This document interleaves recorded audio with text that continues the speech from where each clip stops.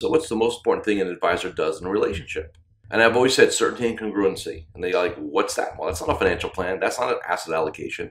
When the S hits the fan and basically a client calls or you're having a conversation with them or you're having a review with them, subconsciously they're reading you. And if they feel that you're uncertain, they get that vibe, whether that vibe's on the phone, video conference, or in person. And so for you, the 20%er, you need to make sure that you're locked in. Like you're locked in on your beliefs, the value you bring, how you operate.